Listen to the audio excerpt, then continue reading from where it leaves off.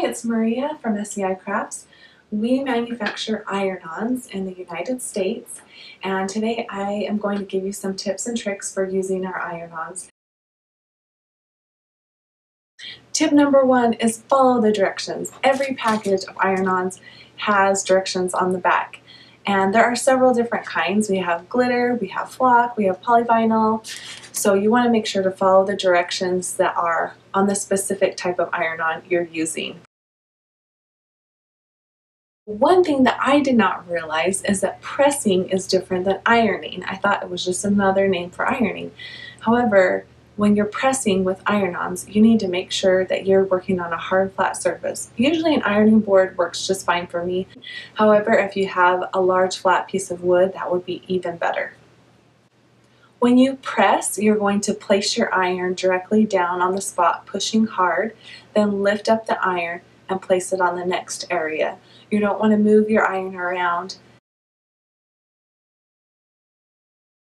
We recommend that you experiment on a scrap piece of fabric similar to the fabric that you'll be using. That way you can try it out on something that's not so special to you.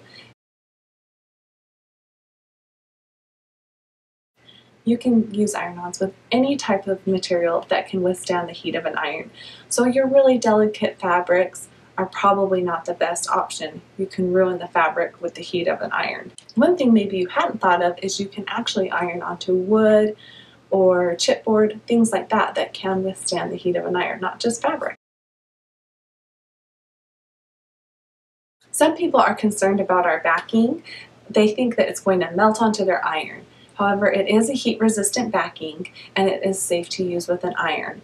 As long as your iron is at the heat that we recommend on the packaging and you don't hold it down for longer than we recommend, you won't have any problems. And if you're still concerned about this, there's no problem also placing a piece of paper between the iron. It's totally fine if the heat-resistant backing wrinkles up a little bit. That's normal.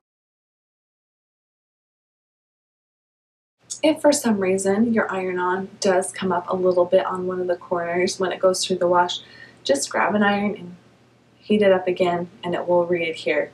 Sometimes you might not have used enough pressure or enough heat or held it for long enough and so it didn't quite adhere well enough, but these are designed to be permanent and washable.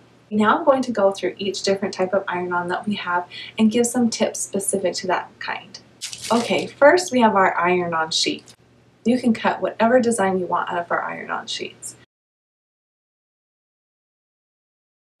Trace something on the backing and cut it out. If you are tracing onto the backing, you won't need to reverse it. If you're using a cutting machine, turn it the other way so the adhesive side is up. So you will need to do your design in reverse. I'm often asked what setting to use on your cutting machine. It's hard to know because every cutting machine is different. You're going to be cutting deeper than most things you'll cut. Next up, we have our flock. For our flock iron-ons, peel off each letter that you want to use, arrange them how you want, then press firmly for 15 to 20 seconds. Then I like to turn my shirt inside out and iron on the other side for another 15 to 20 seconds just to make sure it's on there really well. Sometimes on the flock letters, people think that they have been printed backwards, but they're not. You can see once you peel off the letter, you can see that it's printed correctly. This side is the flock side and the other side is the adhesive side. Make sure the adhesive side goes against the shirt or whatever you're ironing. The flock ones have kind of a fuzzy surface. Our polyvinyl iron-ons are smoother than the flock iron-ons. Rough cut the letters from the sheet, leaving enough backing to peel off later. Then press it with an iron. Make sure that the backing side is up. Let them cool for 15 to 20 seconds and then you can gently peel away the backing. Turn the article inside out and press firmly on the inside. Gently peel off the letters and make sure that your glitter side is up. We include a sheet of film in our glitter letters to place over top of your letters while you're ironing them. And make sure to press firmly for 45 seconds. The glitter do take the longest amount of time to adhere. Thank you for watching. I hope you found these tips helpful for your next iron-on project.